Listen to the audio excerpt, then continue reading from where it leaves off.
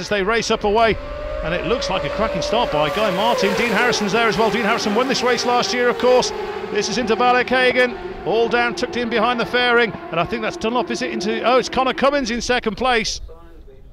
So they're going, down, and that's Cummins. Oh, another bike. Two bikes down, three bikes down.